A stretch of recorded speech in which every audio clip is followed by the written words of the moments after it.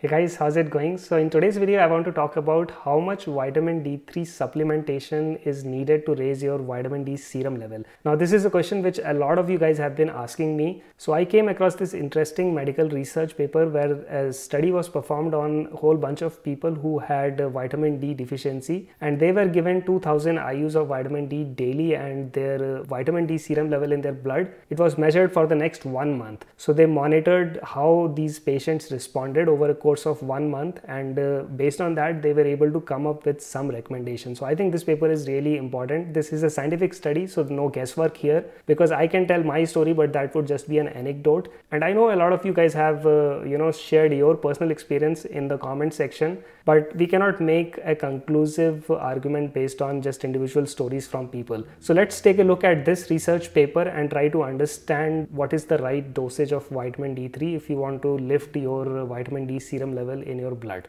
So for this study, the volunteers that were selected, they were all healthy and they were aged between 18 and 75 years. So that means you had a pretty good range of patients in this study. So the inclusion criteria entailed being an adult. So that was the first condition, and these adults did not receive any vitamin D supplementation in the last 6 months, and they had a BMI in the range of 20 to 25 kilogram per meter square. So that's considered like a healthy range. Now these patients each received a sample of vitamin D3, and the dosage was 2000 IUs every day. So here are the results of the study. So at baseline, which is at the starting point, we had 95% of the participants, they had insufficient vitamin D levels. So insufficient level is defined as anything less than 30 nanograms per milliliter. Now 29% were deficient, which means less than 20 nanograms per milliliter, which is even worse. And after 28 days, 62% still possessed insufficient concentration, but only 5% were deficient. So there was definitely an improvement. So here's a chart showing the progression of the vitamin D serum levels in these patients as the vitamin D dosage was given daily. So this is individual patients, and you can see everybody is improving. Some showed more improvement, like this green one went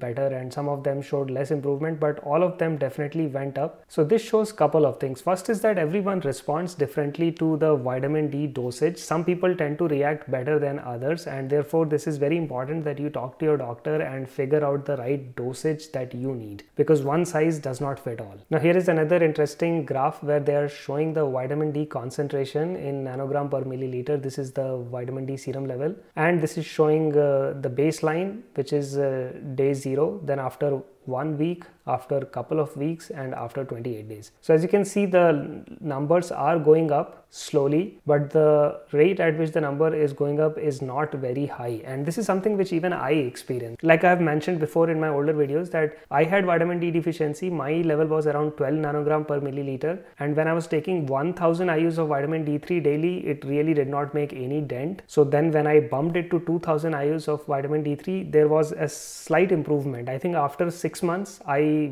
bumped from 12 nanogram per milliliter to around 25 nanogram per milliliter, but I was still under 30. So then I had to bump my vitamin D3 dosage to 10,000 IUs per milliliter based on my second doctor's recommendation, and after I did that, I was able to raise my level to 50 nanograms per milliliter. But interestingly, when I dropped my dosage back from 10,000 to 2000, I thought that, now that my level was 50 nanogram per milliliter, I didn't need that high dosage. 2000 would be sufficient to maintain that level. And in my case, that was not the case. My numbers started going down again, and after 6 months, when I had a subsequent blood test, my vitamin D serum level had dropped to around 32. So from 50, it went all the way back to 32. So at that point, after consulting with my doctor, we decided that I need around 7000 IUs of vitamin D3 supplement daily to maintain a 50 nanogram per milliliter blood serum level. So that means the recommendation from NIH and FDA, where they say you should take 400 to 600 IUs of vitamin D3 daily, that is definitely not true, because if I take 400 to 600 IUs of vitamin D3 daily, my vitamin D serum level will go back to under 20. So based on the results of this study, the authors are saying that 2000 IUs of vitamin D3 supplementation daily is better than the recommended 800 IUs to maintain a level of 30. Now the interesting thing here is that 30 is the bare minimum to have healthy bone health, but if you want solid immune system, you should be targeting 50 nanograms per milliliter, which means even 2000 IU per day is not sufficient for most folks. And this is interesting. The authors do talk about COVID-19. So they are saying this is important in light of recent interest in the context of COVID-19 pandemic. Now we know that COVID-19 pandemic is much worse for folks whose vitamin D serum level is less than 20. I made a video and I have linked that video in the description below, where actually I showed the data from an Israeli study which showed that folks who had vitamin D3 serum level less than 20, they were at a severe risk of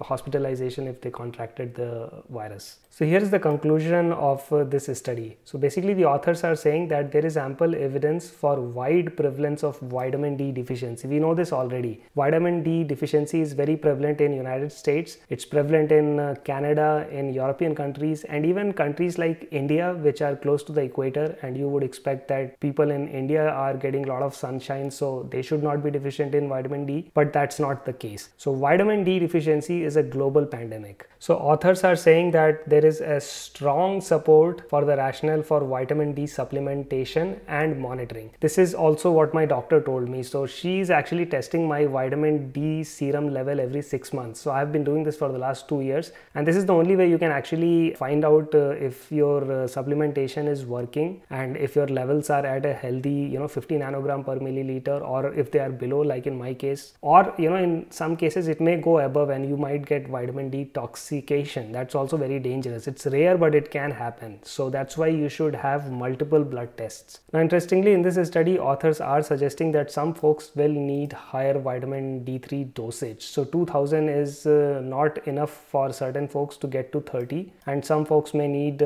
4000 IUs per day or even higher. Like in my case, I'm taking 7000 IUs, and I know a lot of you guys have commented on my video and you guys have said that you are taking 10,000 IUs of vitamin D per day. Now this is the Endocrine Society's guideline, and I find this very interesting. So look at what they are recommending. This is the recommended daily allowance, and they are saying that you should be taking from 400 to 800 IUs per day depending on the age. So for adults, they are saying take over 600 to 800 IUs per day, and if you are deficient, then you need to take 1500 to 2000 IUs per day to get to the target of 30 nanograms per milliliter. So these guidelines are very conservative. Honestly, I don't understand why they are so conservative when it comes to the recommendation, because there is ample evidence which now suggests that there is a global vitamin D deficiency. It's a problem affecting people all over the world. It's high time that the Endocrine Society, the FDA, the NIH, they alter the guidelines, especially in the light of COVID-19, because now we know that people who have low vitamin D serum level, they are susceptible to COVID-19. Now if you want to learn more about vitamin D, check out the vitamin D playlist that I have put in the video description below.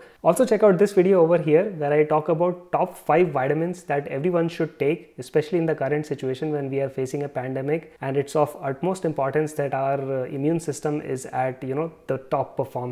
So go ahead and click that video, and I will see you guys over there. Bye.